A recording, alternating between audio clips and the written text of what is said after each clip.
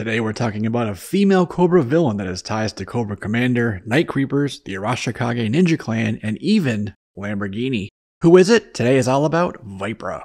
Anne A. Conda, yes that's a pun, was born in New Orleans, Louisiana, and then taken out into the swamp to be raised. Her rough upbringing formed her into, as her file card notes, a mean, nasty, and uncontrollable lady. This tough path she was on likely would have led her to joining the military, but she thought soldiers were wimps, and instead she turned to the Cobra organization. One of the things that appealed to her about Cobra was the snake iconography and identity, something personal to her as she too was named after a snake. She also liked the ruthless, war-crimey, terroristic attitude of Cobra, and because Vypra felt at home with Cobra, she was in her element and rose rather fast through the ranks. As General Hawk noted, Vypra is small and slight, and this caused people to underestimate her, and so she constantly needed to prove herself to Cobra High Command, and she did exactly that, proving just how lethal and how valuable she can be. Cobra put her in charge of driving the Rattler four-wheel drive truck, something General Hawk notes she drives like a damn monster truck. She's as deadly in hand-to-hand combat as she is behind the wheel. General Hawk also notes that she's one of the nastier threats to come out of Cobra's rank and file in quite some time. The first version of Vypra specialized in intelligence and martial arts, but later specializations grew from there. Vypra came out at an interesting time in G.I. Joe history. In 1994, just as G.I. Joe shut down its comic book series at Marvel Comics, Hasbro restructured itself and consolidated Hasbro Toys, Tonka, Playskool, and Kenner under the Hasbro Toy Group. The 3 3/4 inch line picked up again in 1997, now under Kenner. Here there were new molds and new names, partly due to creative, partly due to legal and trademark law. However, these were largely deemed a failure, following on the failure heels of 1995's Sergeant Savage line and 1996's G.I. Joe Extreme. Instead of Larry Hama, Kenner had Tom Wheeler writing the cards, followed by David Lane in 1998, who was the head of the Steel Brigade G.I. Joe fan club and the editor of Fun Publications later on. And it was David Lane who helped create Vypra and who wrote her file card. He was the same guy who wrote Vypra's next card, and his intent was to build her into more than just simply a vehicle driver, fleshing out her story more. So the second Vypra came out in 2004 as another Toys R Us exclusive for the Ninja Cobra Strike Team set. Lane got to add more details to her story and tweak her lore. She was now a pair of red-clad sisters, twin mercenaries that were the daughters of a legendary Arashikage swordsmith. These twin ninjas became the guardians of the Sacred Forge. So she's kind of the same and kind of different. Let me know in the comments, do you consider them different characters or different versions of the same character? But let's not confuse these with Jennifer Yen's Vypra from Power Rangers Lightspeed and Time Force, whose release timing just happened to be right in between these Cobra Vypra releases. In 2006, Hasbro and Devil's Due Publishing thought about including Vypra in the Plague team. Honestly, she would have been perfect for that team, especially with them boxed with the Steel Brigade, who I mentioned has ties to Vypra's creator, David Lane. Unfortunately, that plan came close, wait till you see the comic book in a moment, but it fell through. I don't love it when a plan doesn't come together. Take that, Hannibal. Another Vypra was released in 2015 for the figure subscription service, now specializing as an intelligence courier for Cobra. She came with a briefcase, I guess to courier stuff, along with her pair of katanas and the unidentical twin-silenced MP5K. Her file card deviates yet again. This Vypra is a mercenary who offered her services to Cobra Commander, and she got the job by sneaking into a private meeting he was having at Extensive Enterprises. Cobra Commander was intrigued. He admired her boldness and her skill, and with his need for a delivery person that he could trust, not just for pizzas and BBTS or Entertainment Earth boxes, but also to deliver an encrypted data package to Night Creeper leader at what her file card describes as a heavily guarded temple. That explains the briefcase she comes with. Vypra executed this mission perfectly and ahead of schedule, so Cobra Commander hired her full-time into his organization and then gave her access to any vehicle in the Cobra fleet for any method of conveyance. So that really would mean not just trucks and cars, but armored fighting vehicles, ships, copters, gliders, jets, sea legs, motherships, or even that big old red shuttle from G.I. Joe comic book issue 65. This gives her a lot more playability with the rest of your collection. This file card seemingly attempts to correct the discrepancies with her previous file cards by saying that she tenaciously defends the secrets of her background, using false histories and even deceptive attire to keep both friends and foe alike from discovering her true motives or the extent of her skills. This lack of any informational leverage and her willingness to use either stealth or high-powered weapons as the situation demands make her a very loose cannon, even for the Cobra organization. Then in 2023, Hasbro released To Target another Vypra for the Python Patrol subline of the Classified series. This one came with a skull mask, katana, wakizashi swords, a bow and arrow, and their quiver. Vypra, whether by face or name, did appear in a couple comic book issues during the Devil's Due era.